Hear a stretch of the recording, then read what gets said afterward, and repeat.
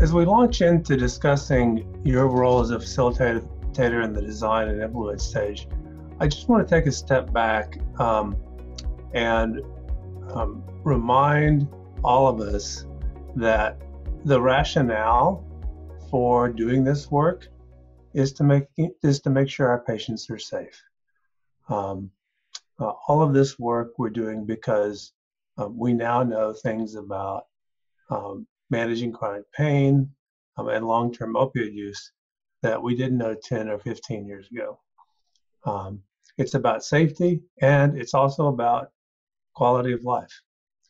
So as you approach this work in terms of supporting the clinic teams, I think it's helpful to circle back to that concept as a coach or a facilitator or someone who's enabling the change. None of us go into healthcare with the intention of harming individuals. So this is about preventing patient harm because we know that long-term opioid therapy, oftentimes the potential for harm can be greater than the potential for benefit. So that's what this is about. So we're going to talk about your role as a practice facilitator, as a practice coach, in supporting the process of change in the clinic, resources that are available to you, and to the clinic teams that you can bring to the table to help the clinic teams in this change process, activities that clinics commonly do in making changes in their clinic. And then we're going to end with a discussion where we're going to talk about, how do you engage clinicians and staff in doing this work? Because sometimes it is difficult. There's a lot of competing demands in primary care. And there's a lot of areas of improvement that need to be tackled.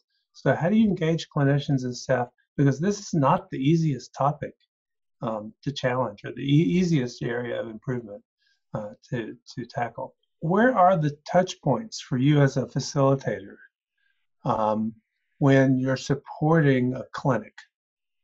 There are several of them that you should consider where you can have that touch point or interaction with supporting the people in the clinic who are actually doing the work of making the change. Obviously, there are opioid improvement team meetings where there's action planning going on. You can perhaps attend those meetings as an external facilitator and support that clinic. They may come to you with specific requests because they've encountered a challenge and help for brainstorming through that challenge. For example, we thought our electronic medical record is going to be able to do this for us, but we're running into problems. Are there alternative ways that we can do this since our EMR is not doing it for us? We often find that just having a short phone call or Zoom monthly check-in with the QI lead in that clinic can be enormously meaningful to them. Even if it's just a monthly 15 to 30-minute check-in. How's it going? What can I do to help you? What are you doing next? Can I help you orient to what the next task is? What are the next steps? What resources do you need? And then connected to that is finding resources. They request resources. Are there patient education materials that you're aware of? How do you risk stratify our patient population to determine visit frequency intervals? Should they be coming back monthly, every 3 months, every 6 months? Is there a way to do that? There are resources actually on the 6 Building Blocks website that you could bring to the table for them. Oftentimes you'll find that they want you to go to the website and find these resources and bring them to them. They don't want to take the time to go to the website and search for them themselves. The other thing you can do is actually host a shared learning call with these clinics. We have found that when you get the opioid improvement team leaders in each clinic together on a short phone call to share what's going on in their clinic and what their experiences are, they can learn from each other. And you can be a host for that phone call. You can set up the time and the agenda.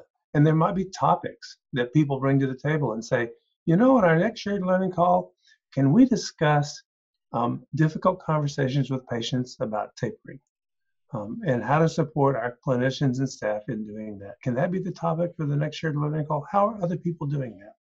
So come up with a list of topics or agendas that you think clinics could discuss. So here are just a few of the resources that you'll find on the website as a facilitator or a change agent. You're the one who's helping them do the work. You're at the elbow helping them do the work. There's actually a workbook for this phase, just like the workbooks that have been discussed in other phases. There's an action plan guide. There's a resource for how to do action planning that you can pull up and share with the team and help them with developing action plans.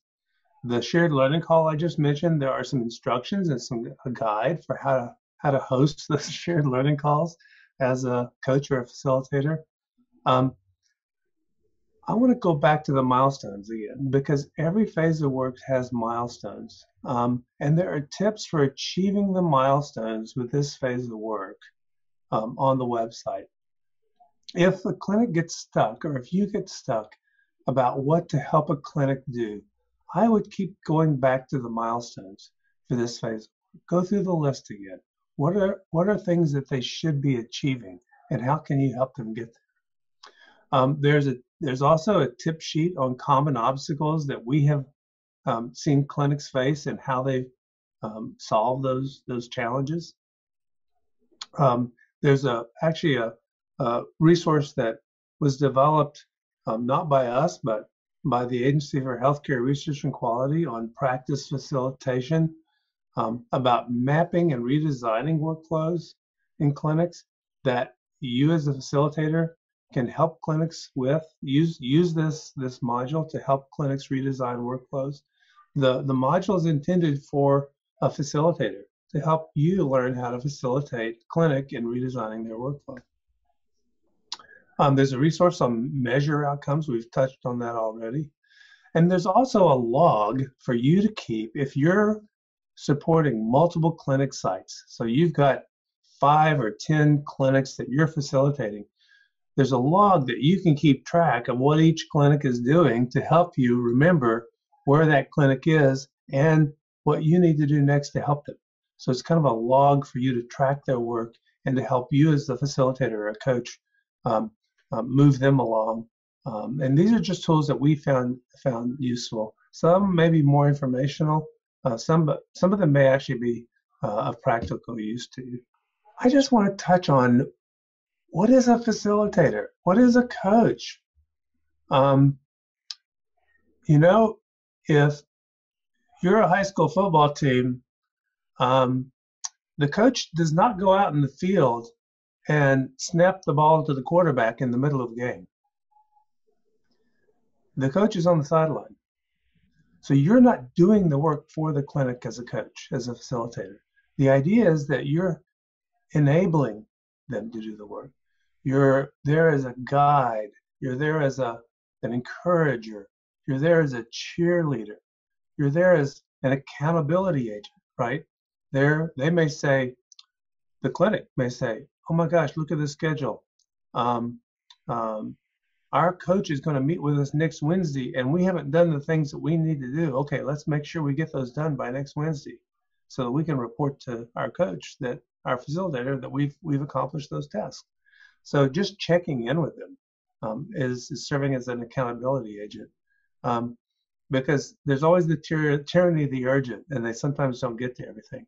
You're a knowledge broker. You bring ideas and resources to the table. You may say, oh, I've seen that before.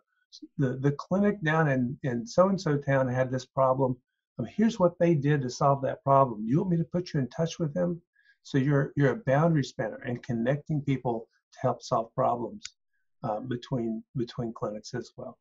I think the order and timing of the work that the clinics do on the 6 building blocks varies based on where that clinic is on their journey to improving how they manage their patients on chronic pain who are on opioids. And so the order and timing of things may vary by clinic. And that's another reason, if you're assisting or facilitating many clinics, to keep a log to help you keep track of where they are on their journey. But in general, we've seen most clinics and most clinic organizations start the process with saying, where are our policy on refills? Where are our policies on initiating opioids? Where are our policies on acute to chronic transitions? Where are our policies on what risk stratification looks like for our patient population? And revising those, and then revising the narcotic or the controlled substance agreement for the patient, and making sure that you read both of them and say, are they in agreement? Do they say the same thing? Because sometimes you don't realize that what patient agreement says doesn't line up with what your policy is. And then lastly, is there a consensus among the people who work in the clinic that, yeah, this is the way it ought to be. This is how we're going to do this. This is the way our organization manages these patients to make sure that they do not suffer a harm, that they do not have an adverse event due to the medications that we're prescribing to them. At the same time, many clinics, while they're working on, say, revising their policies and patient agreements, are at the same time working on their tracking and monitoring system, identifying patients, right? So using your electronic health record and doing that report, where you're able to dig down and say, by provider, who are on opioids, and looking at measures of prescribing for that patient population and getting those reports put together.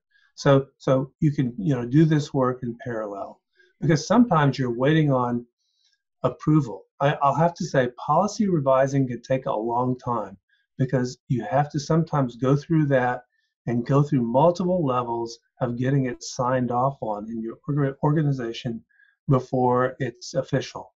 And that can take weeks to months in some organizations. So sometimes while you're waiting on that process, you can go back and work on tracking and monitoring systems, reporting. You can work on, are there resources for complex patients? You can go back and work on what measures are we going to use to monitor success while you're waiting on approval of your policies.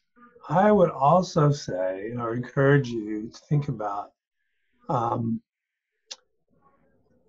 including those who do the work and giving them responsibility and giving them authority to develop their own workflows. One of the clinics we worked with, the providers were struggling with this, and they finally said, we're going to leave the room. We're going to let the MAs have an hour and talk about it and see if they can figure this out. And once the clinicians left the room, the MAs were really engaged in making the changes in the workflows, and were very successful in doing so. And then think about how you can use your electronic health record to create solutions that support those workflows. And I'd encourage you to include the person who are the people in your organization who support your electronic health record in this process of implementing the building blocks. And think about, where are the low-hanging fruit? Where are the measures that we think will be easiest to accomplish early on? Because early success empowers people. People can say, oh, look what we did. Okay, we can do this. And then you can tackle the next measure or the next improvement topic. So suggest some simple, easy ways for them to do that. And to think of examples about, as you're making changes, how are they going to do patient outreach? How are they going to communicate this to patients? Are there easy ways to communicate to these to patients that sort of diffuses the tension around patients encountering the fact that you're making changes in their medication? And as a facilitator or coach, you can think about how can they do this? How can they communicate with patients effectively? I think one of the problems with this is maintaining momentum, because this work is not easy. And also the process of building a consensus around, okay, this is how we're going to do it. So few ways that we've seen clinics do this. They make an update on this work, a standing agenda item for their monthly provider staff meeting. And there's a report out. during the monthly staff meeting about where are we on this? What are we doing this month? What's happening? We've also seen some organizations create a topic in their morning huddles. Some primary care clinics have huddles in the morning to go over their schedule. Sometimes they'll just give an update and say, oh, there's a new workflow. We've got the new workflow for this. Let's include that as a topic in our morning huddle. I think as a practice facilitator or a coach, it's also important for you to realize that you need to prepare them for the fact that they may not be 100% successful, and that's fine. That's normal. They will probably need to modify and adapt. They may need to try something and it doesn't work. That's okay. Let's try something else. Let's tweak it. Let's revise it. See if we can make it work better. And the last thing I'll say about clinic activities is sometimes clinics don't recognize their successes, and you as a facilitator or a coach who comes in from the outside need to look for those small successes and celebrate with them and say, look what you did. That's amazing. Way to go. That's awesome. Because I oftentimes don't recognize things that I've accomplished either. It's just not in my DNA. So part of the role of a coach is to say, way to go team. Let's recognize that success.